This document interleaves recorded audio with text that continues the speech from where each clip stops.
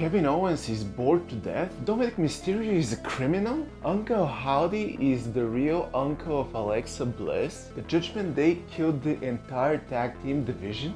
Yes, that's Monday Night Raw in a nutshell. In my opinion, in my personal opinion, if you're listening to me and if you want to watch and if you want to know my personal opinion, you should stay until the end. Because I'm making one shtick official for this series, and that's the best moment of the show. So stick until the end to see what's the best moment of this show, at least for me. I cannot just sit here and tell you that I don't love KO. For the past year, I've been in love with KO. He's so goofy, he's such a likable guy, he's funny, he's nice, he's smart. I like the full Ezekiel storyline, Elias, the fact that he came back as a prize fighter and everything like that. And right now he was about to cut a promo in Monday Night Raw and Baron Corbin came out. He bored him to death with his promo. And to be fair with you guys, I feel the same way as Kevin Owens when there is JBL out there and Baron Corbin. Okay, Baron Corbin not, but JBL, yes. So we had a match, Kevin Owens versus Baron Corbin, and basically Kevin Owens won. After that, Alexa Bliss came out and she was about to tell us why she did the things she do on the last Monday night. What am I doing with my hands? I feel like she started saying something and then we cut to Uncle Howdy, who said that he is her biological uncle. No, he didn't say that, but he came out and it's really interesting. The whole storyline with Bray Wyatt, Alexa and Uncle Howdy is really interesting, and I'm pretty sure that someone else is gonna get involved as well, but we're gonna see, time will tell. It's a really long-term storytelling and I cannot wait to see I cannot wait to see, yeah. After that we had a little bit of impromptu match, in my opinion, Bayley versus Michin game.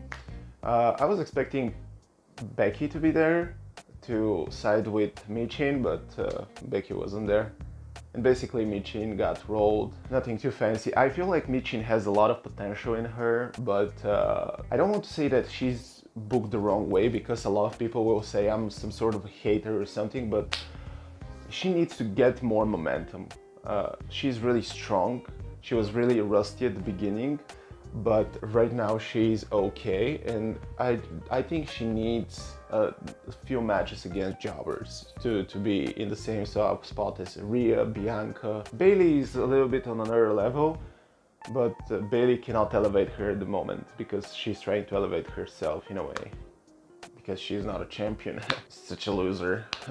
Then we had a little bit of impromptu match as well. I was complaining last week how the Bloodline came to Monday Night Raw and we're having these random ass matches just to fill time.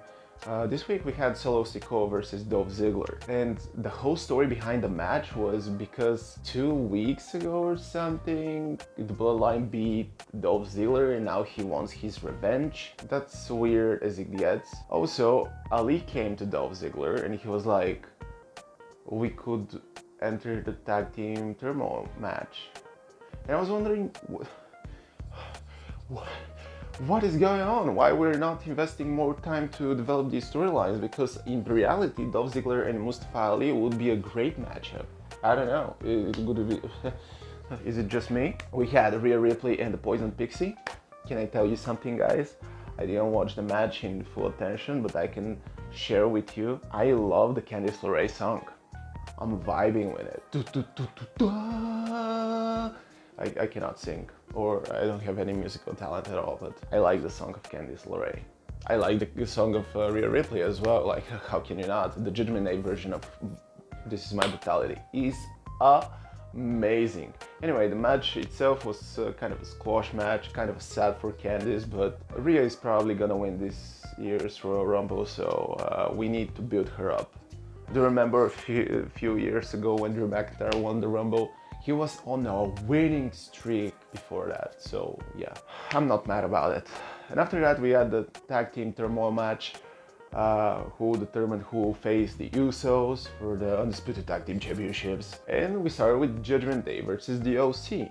The Judgment Day won. After that, the Hurt Business. Did I mention that the Hurt Business is back? No, they're not. Let's move on. We had the OC, the Hurt Business, Alpha Academy, and the Street Profits. I feel like I'm missing one tag team. But anyway, before the last match, before the Street Profits came out, basically Finn Balor got injured and Dominic should have replaced him. And he was like, oh, I'm not ready, I've been into prison and stuff like that. I don't understand that whole gimmick.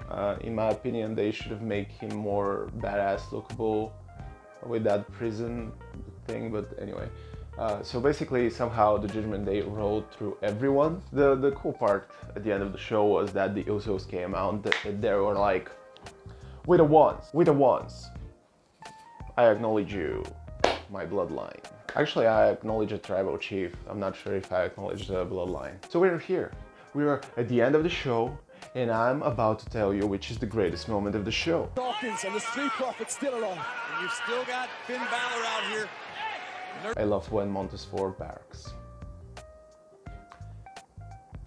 This is not barking, but it's cool. In general, the show receives a 4.5. It's just my show. It's just my score. If you judge, don't be judgmental, or you're gonna end up in the Judgment Day. I figured out a way how to end up these videos, and the best way